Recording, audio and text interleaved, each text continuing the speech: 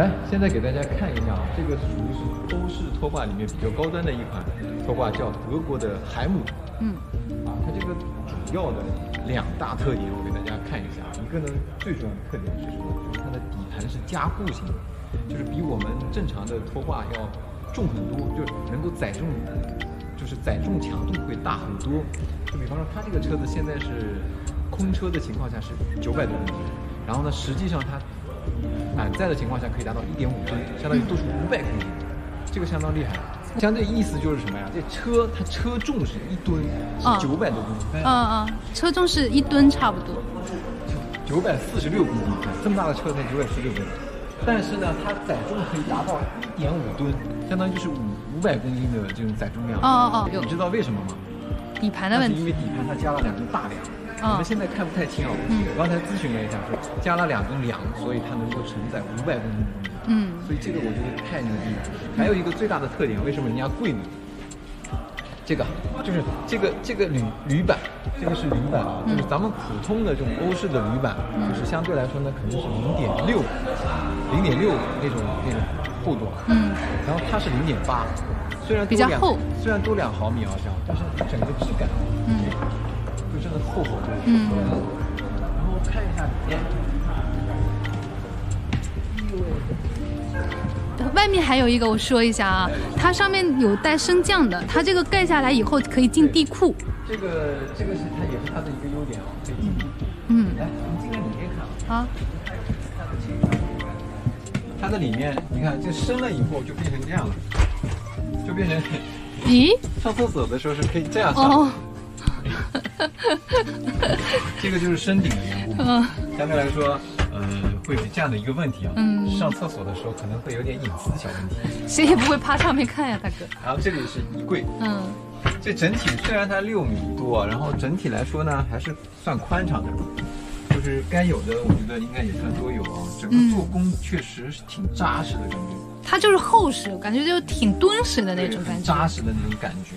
然后你看这里还有一张横置的这种床，然后会有柜子。其他呢都没有什么，就其实跟普通的咱们欧式的那个拖挂基本上都是这种类型的哈。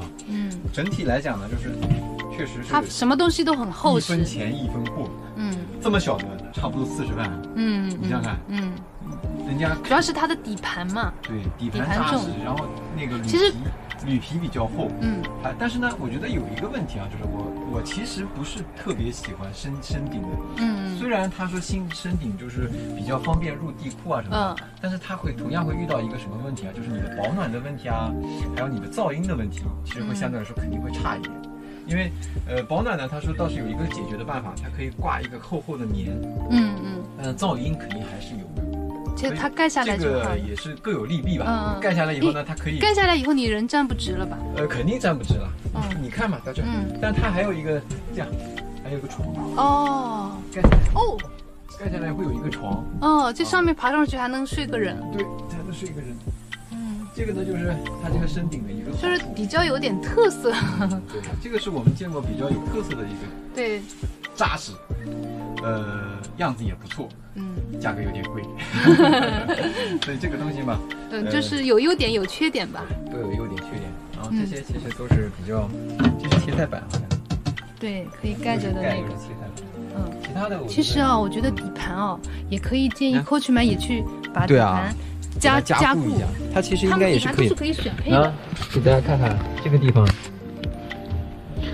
那自重是946公斤，然后呢，最大载重量是1.5吨，也相当于就是它多出来的500公斤，就是你随便放东西了嘛。